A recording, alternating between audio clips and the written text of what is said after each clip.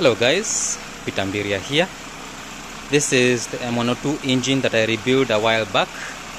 It is running on a custom Voltarent ECU. You can see right there. You can see the fuel can, which is now my fuel tank. The fuel pump is down there, the battery and everything. It's running as it's supposed to be. And what I have right here is timing light, xenon timing light. And what I've done on the flywheel is I've attached a tape, and this will be the reference TDC. And with this, I'll be able to tell how my ignition advance is. When I talk of ignition advance, is getting the spark out before the piston gets to the top dead center, the topmost area of the cylinder. So in this case, the crankshaft is rotating anti-clockwise from this view. From the front view is clockwise, but in this case it's anti-clockwise. So advance, this being the top dead center, advance should occur before, because it's rotating this way, should occur before it gets here. As you can see, right now it's at idle speed.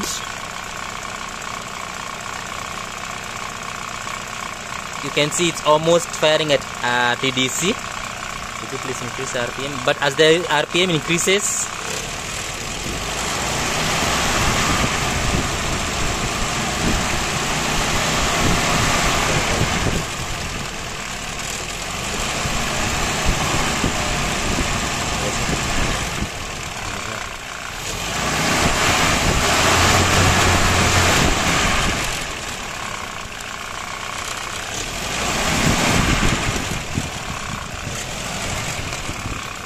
so what you've been seeing is the ignition happening before the piston gets top dead center, and it increases based on engine load and engine RPM.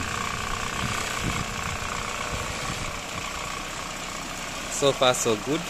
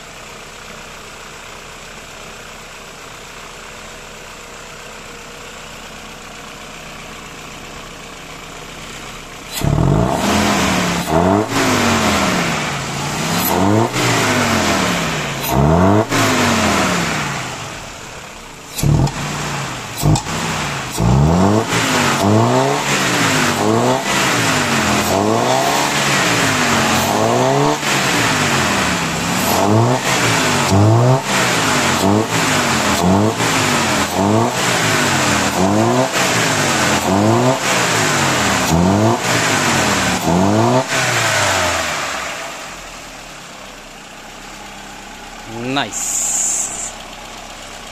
The benefits of adding an ECU to an engine: precise controlled fueling, precise controlled ignition.